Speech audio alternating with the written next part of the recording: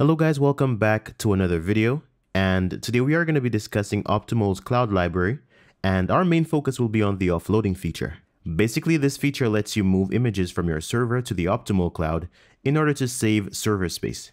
Now I'll show you exactly how this works. So right now I'm just going to my media library and I'm going to go ahead and open a few images, and if we take a look at their URLs, we'll see that they are currently stored on our server. So I'm going to show you guys how to offload these images from your server to the Optimole cloud if you want to save space. So let's go to the menu on the left. Under media, we'll click on Optimole. And once you get to the dashboard, click on the settings tab. Then click on cloud integration. Now we'll see two options, but for now we just need to enable offloading images. Let's also save our changes.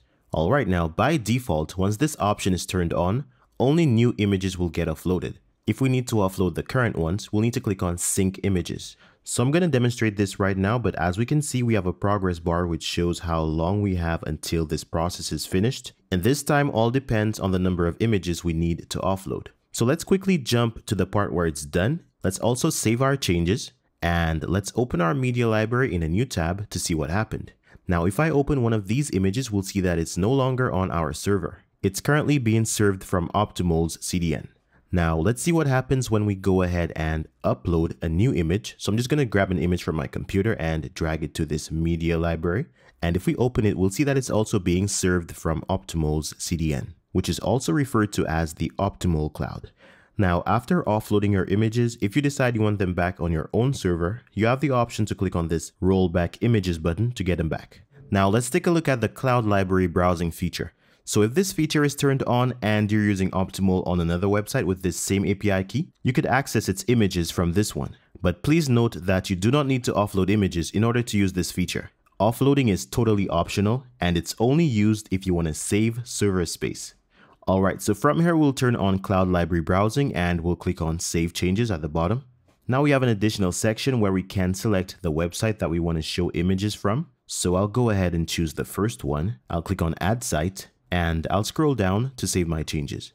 Now we can go ahead and visit this site, which is Neve Demo. We'll just go to this other tab. We'll go to the media library and I'll quickly show you the images that are currently on there. So we should be able to access these images from the previous site, which is Optimole Demo.